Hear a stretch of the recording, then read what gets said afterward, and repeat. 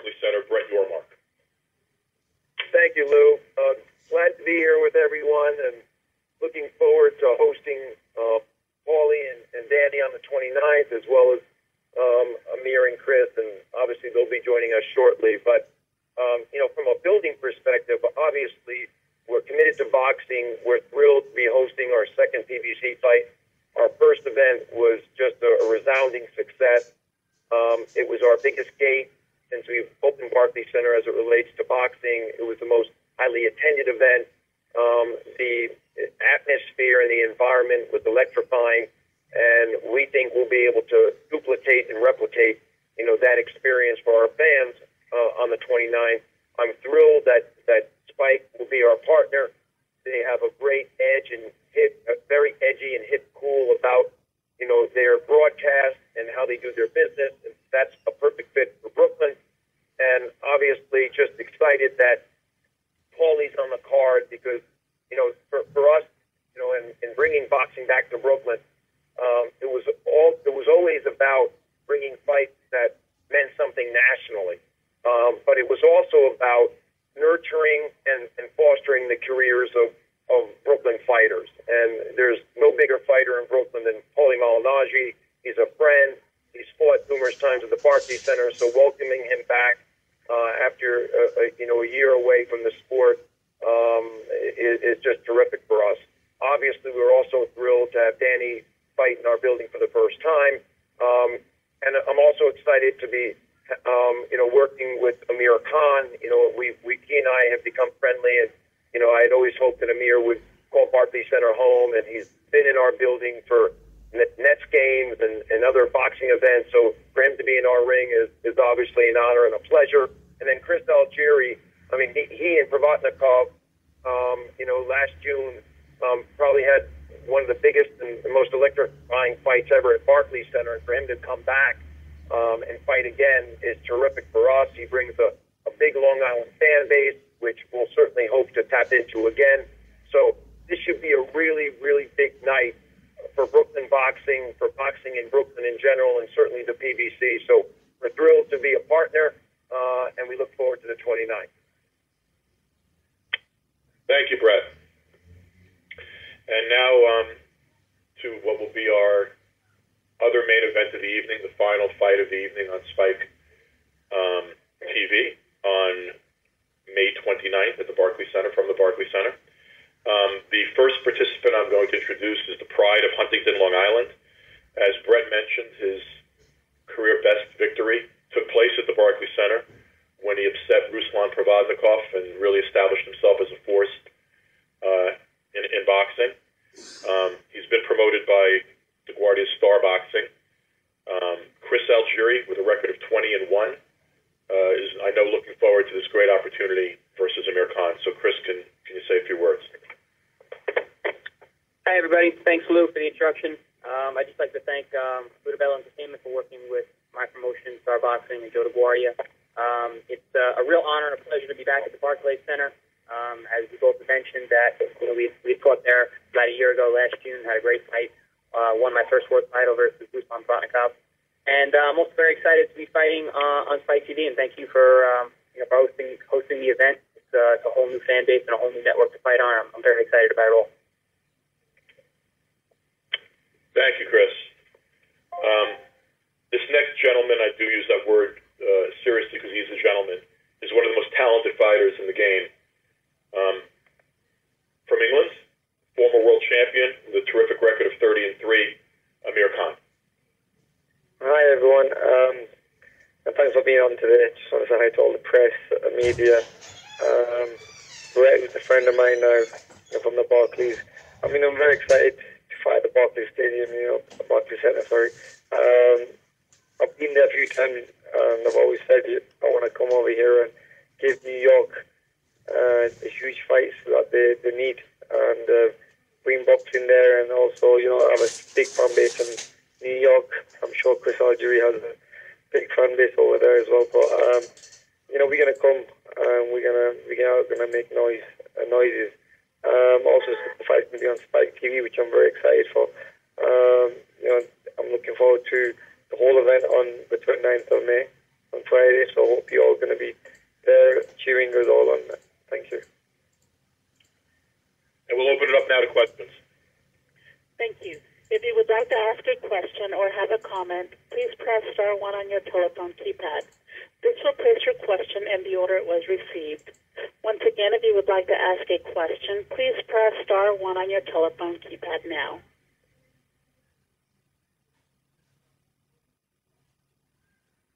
Our first question comes from Greg Logan with Newsday. Hi, I have a question for each boxer. First for Chris, I wonder if you could just tell me, you've had a little time to work with John David Jackson now. Do you see him changing you in any significant way? Hi, Greg. Hi. Pleasure to hear from you. Yeah, absolutely. You know, it's been a great training camp. We've been learning quite a bit. John has been bringing out a lot of aspects of my style and the things that I'm able to do in the ring that I haven't had the opportunity to show just yet. I think that, you know, we're both very excited about this fight and what we're going to be able to do on Fight Night on May 29th. And it's been fun as well. You know, learning and doing new aspects to the sport that I love has been an eye-opening experience and an amusing and enjoyable one for myself. And also just taking on somebody like Amir Khan with his experience and the types of people he's fought. You know, I know you've kind of made the step up in these last two fights to a higher level, but this could have been an opportunity for you to take a little bit easier fight. Why did you keep it this tough right here? You know, I've never been that guy to take an easy route or an easy fight. You know, I've come up very fast in both of the sports that I've come up in.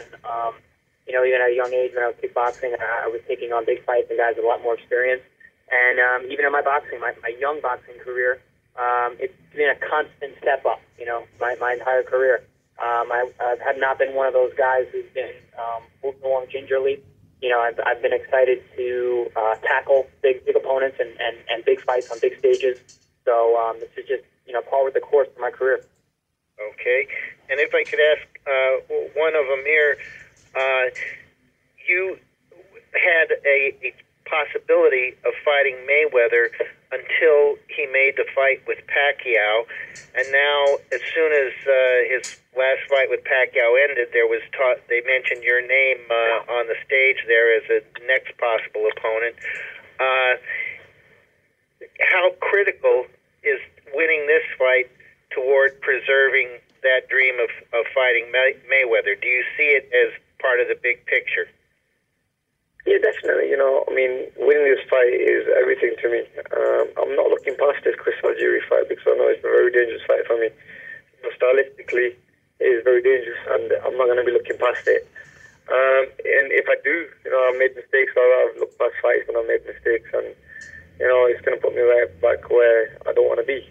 So I have to be focused. I have to be, you know, disciplined in training camp and not looking past this Chris Algieri fight. I know there's bigger fights out there like the Mayweathers and stuff, but you know, I think this is all a test for me to stay focused and win this fight, and then go from there. Really. Okay. One last follow-up for me is you call Chris dangerous. He's not known as a big puncher. It could be a good boxing match. What do you see as the danger that Chris poses to you? Technically, you know, I think overall he's a very good boxer, moves well, and you know, he makes a lot of fighters fall short, and you know, he's dangerous in that sense where he's very skillful. You know, so you have to be on your A game to beat him. I mean, obviously, I've been watching a lot of videos and stuff, and you know, against Provodnikov and even the Pacquiao fight, you know, there's some good things he did in them fights, which could be dangerous for me, you know, going into this fight if I'm not going to be on my A game. So I have to be, you know, one step ahead and make sure I don't make any mistakes because, you know, Chris Algieri seems a guy that if you make a mistake, he's going to make you pay for it. Thank you very much. Thank you. Our next question comes from Chris McKenna with the Daily Star. My first question to Amir. Hi, Amir, how's it going? Hi, Aiden, you're right. You good? I mean, there was a lot more bigger fights out here this time. You were criticised quite heavily for taking this fight. But what can you do in this fight to put your name really up there to get the bigger fights again? What are you going to have to do? Are you going to have to knock out Chris to make a real impression? No, look, I mean, there's people putting this fight down. And I don't know why, because at the end of the day, he's won a world title. He's been in the ring with Manny Pacquiao in his last fight, so the amount of experience and he's got from being in with the A-class opponents, not many fighters have that experience. Also, on top of that, he's a very good boxer. He moves well, boxes well. So, I have to definitely be on my A game. I mean, all this, what people are saying, they probably think Amir's going to probably think is this going to be a walk in the park and make a mistake and probably lose this fight. But I take every fight seriously. I've made that mistake a long time ago by taking fights thinking they're going to be easy, and then, like, for example, the Danny Garcia fight, or I thought these fights are going to be a walk in the park, and I went in the fight and end up getting hurt and not winning the fight. So I'm never going to be in a position of that again, thinking any fight is going to be easy. I mean, every fight I walk into, every person I got in front of me is going to be in there to win the fight. Listening to Chris Algieri, he seems he wants to win this fight, and that's what only motivates me, because it makes me train even harder, because I know that I've got someone in front of me who wants to win this fight. So, I mean, I'm not really listening to what people are saying about the future fights and where this fight can take me. It's all about this fight for me. Do you feel there is, though, a pressure on you to deliver, because you've got to really send out a message that you're still a big name? Definitely there is. I mean, there's a lot of pressure on me in every fight, because they want to see me perform, and obviously there's always a bigger picture at the other side. So at the end of the day, I'm still I'm still fighting top guys, and I believe Chris is one of the top guys in boxing. And you were quoted over the weekend as saying that Leonard Ellaby has mentioned Mayweather to you. September's obviously an issue. What would be the ideal plan there to happen? Would it be hope for that he puts it back to November, or can you fight late in September? Well, to be honest with you, I'm not looking past anything. I'm not looking past this fight. I'm just going to be, hopefully, I'll tell you everything after the fight. We can talk about this at the moment. What's on my mind is Chris Algieri fight. I don't have anything else on my mind. All right. Thanks, Amir. Thanks. Our next question comes from Ron Lewis of the Times of London. Hi, Amir. How you doing? Hey, Ron. You alright? Yeah, not bad, mate. Slightly similar thing, but you left Golden Boy after your contract ran out, and you're on PBC now. What was your thinking behind making that move? PBC, I think, is brilliant, because it's going to give more fans to tune in, to get to see you. I mean, I think it's going to be good for the boxers. It's going, being on Spike, the viewing figures are going to be great. Obviously, being with Team Al Heyman also, I'm going to follow wherever they say what's the right move for me. So, at the end of the day, it's not like I'm making less money or anything. I'm still, doing well financially, and obviously I'm getting more people to watch me fight. Hopefully on Spike and on PBC. Obviously, your name's been linked really with Mayweather, not just the last week, for the last sort of 3 years, and you're with Heyman, and Mayweather's with Heyman. Has he ever said something to you like what you have to do, or what your chances are of getting in the ring with Mayweather? Look, Mayweather's the best fighter in the world, and obviously you have to put on great performances to get that fight. To get that fight against him, you have to look good. You have to, you have to shine, really. And it's all about working hard, training hard, and having good performances in the ring. And to do that, and to have best performances in the ring, I can't, take camp easy. I have to work very hard in the camp, and I have to be very focused. So, yeah, there's always words there, for the last couple of years I thought it was going to happen. But now I'm just going to be taking every fight step at a time now, and hopefully, put on great performances, and that fight, if it comes, it comes. If it doesn't come, then obviously there's something I've always wanted. Is that what Al was saying to you as well? Concentrate on this fight, and then we'll, see what comes next. Virgil, my trainer, and Al and everyone have said, look, you have a fight in front of you, and Chris Algieri is no joke. Now I can't go into this fight and think it's going to be easy, and you know, we know, I mean, in boxing you can get beat, and there's always guys there who are skillful, you know, who can beat you. So I have to be that one step ahead. I can't really take this fight lightly and think it's going to be easy, and then, you know, lose the fight. And that's all my dreams are shattered, to fight the big names in boxing. Chris is a very big opponent for me in that sense, because obviously by losing this fight, it'll ruin my dreams, you know, to fight the biggest names in boxing. So I have to be very focused in this fight. I'm fighting him at his own backyard. You know, I know what it's like to fight someone in their own backyard. Like, for example, when I fought Lamont Peterson, you have to try that a bit harder to win that fight. And, you know, he's going to have a big crowd there as well. So I have to be very focused. I have to, you know, definitely keep the game plan strong and just win your rounds and win the fight. Our next question comes from Kell with Black Sports Online. My first question is for Chris. Chris, you were in the ring with Manny Pacquiao before, and obviously there's a shoulder injury that he says he's had for quite some time. Is there anything that you felt when you were in there, like maybe a difference or saw different than him in last week's fight, that was different than when he even fought you? I didn't really see anything physically. I saw a little more mental. He seemed more focused for my fight, to tell you the truth. Even at the weigh-in and things, he was very kind of bubbly and smiley at the Mayweather weigh-in. Wasn't that way with myself when we were in China. But that's neither here nor there. You never know if that could mean anything or be anything. But that's kind of a hard question to say for someone else, answer someone else.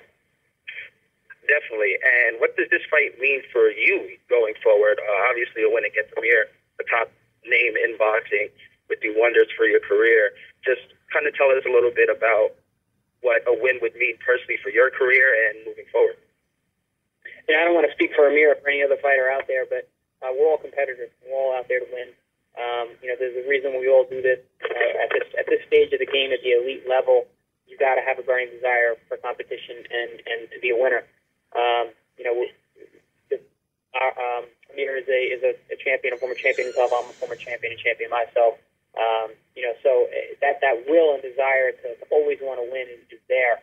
And there's a lot of questions that are being asked, like, well, you got to win. Of course, you have to win this fight. That's how boxing is. That's how competition is. You got to win to get the big fights. And that's one of the great things about this sport is when you keep winning, good things happen. So that, of course, we're all very hungry to get this victory and to move on with our careers. And I'm in the exact same place. This is a huge fight and huge opportunity. And as with any other fight, I want to win. Definitely. Amir, a question for you. Assuming that you saw the fight this weekend like everyone else, did you see anything in Mayweather that maybe you would have taken advantage of, something you saw that other people didn't see? Obviously you're concentrating on your fight right now, but moving forward, if he's a future opponent, what did you see from him? Does he look a step slower? Did he look crisp? Or there's something that you saw that you could take advantage of? Yeah, I mean, I was there as a boxing fan. I'm only like an hour away from Vegas, so I went there to watch the fight, and I just enjoyed the atmosphere and everything. And Mayweather looked great. I mean, he did what he had to do to win the fight. I mean, his accuracy was, nothing but the best, and he was catching Pacquiao with some good clean shots, whereas Pacquiao was falling short at times. And I mean, Mayweather is Mayweather. That's the way he fights. He's a very skillful fighter who's very patient and tries to, makes his opponent make mistakes, and that's what I liked about him. Obviously, you see his work rate dropping tremendously, obviously because of his age and stuff, but there are a few things I saw there that I've not seen before, which was, he takes a good shot. He does panic, and the only way to catch someone like Mayweather is with speed and explosiveness, which Manny had. But Manny, I don't think, used as much speed and explosiveness in the fight. But I enjoyed Mayweather did what he had to do, and obviously I'm sure all those people who were telling him that he was never going to fight Pacquiao and never going to beat Pacquiao, he's gone there and done that. All right, thank you. Good luck to both of you guys. Yeah, thank you. Thank you. Our next question comes from David Anderson with the Daily Mirror. Hello, Amir, you okay? Hi, David, you right?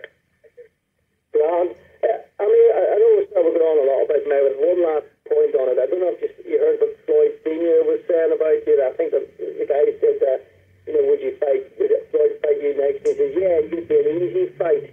And I was wondering what you thought of that, really, with the disrespect. Yeah, I mean, you're going to say it's an easy fight, obviously.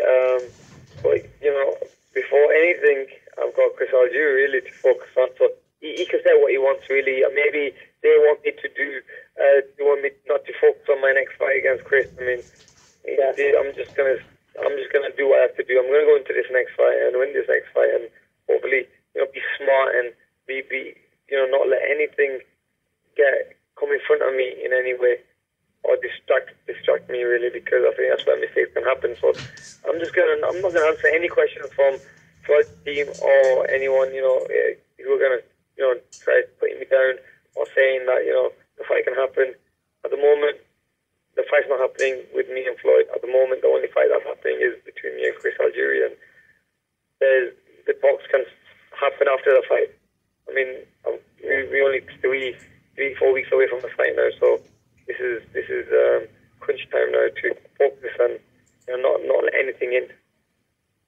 Yeah, and then I don't know if your old friend Eddie Earn was again wondering why you fighting Chris Algieri when you could have fought Kell Brook, and Kell Brook's now got a bigger fight against Frankie Gavin at the O2, 24 hours later. Have you used you to hear that as well, haven't you? Yeah, you do hear that. Obviously I could have fought Kell Brook, and in the UK, obviously I only want to fight in end of May. I mean, I don't want to go into June because of Ramadan coming up and stuff. And whoever it was against, even if it was against Floyd or whatever, obviously I've been taking Ramadan off, and also I don't want to be going into Ramadan tired after a fight, going straight into Ramadan, fasting.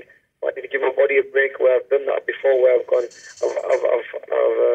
a fight and I've gone straight into Ramadan back to back. I mean, it's too much for our body to take, and obviously I need to look after my body and everything. So yeah, the Kell Brook, I mean, look who Kell Brook is fighting.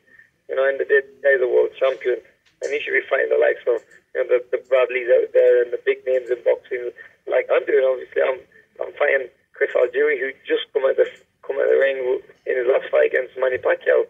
I mean, you've got Kell Brook there, who's the world champion, who's in his last fight,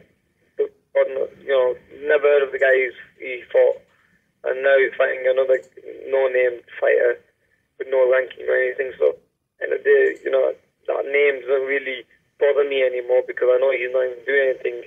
The only thing Kell Brook's name gets pushed to me is because he holds a title. If he didn't have a title, I don't think it means anything to me or boxing. Yeah. So you're just like you said there, Amir, like you're certainly a fight against Chris Algieri. He's fought Manny Pacquiao, bigger than Brook against Gavin at the O2, really. Yeah, I mean, Chris Algieri just come off a win against Frontikov, which I saw the other day, and I thought, it was a very good fight, and he boxed very smart, and I got against a guy who's a good pressure fighter and a big puncher, and then against Manny Pacquiao, who is one of the quickest fighters in the world. So I think if you look at the names of Chris Algieri's last few opponents and look at Kell Brook's last few opponents, I think everything it'll just say the names will speak itself. Yeah. Thank you, Amir. Good luck. Thank you. Okay, thank you.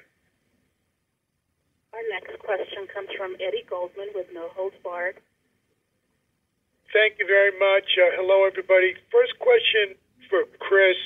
Chris, in this fight, there's been a lot of discussion, what Amir's going to do in his next fight and all this. You're in some ways being overlooked in this. Tell us what you think your advantages are over Amir and why you think you're going to be able to win this fight. All the talk is none of my concern, tell you the truth. I'm focused on training, preparing the best that I can for this fight. I've been working hard and we've been working on a lot of new things with John David Jackson. Getting great sparring so far. I'm just a very hungry fighter at this point. I'm I'm coming off my first loss as a professional, and watching Pacquiao and Mayweather fight this past weekend has only, spurred me on even that much more, made me even that much more of a hungry fighter. So,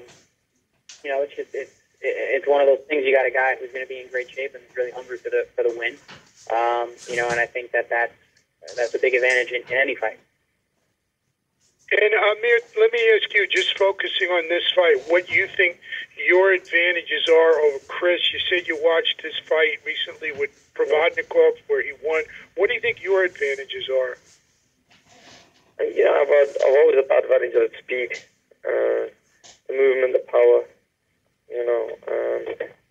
and experience is something that I have on my side.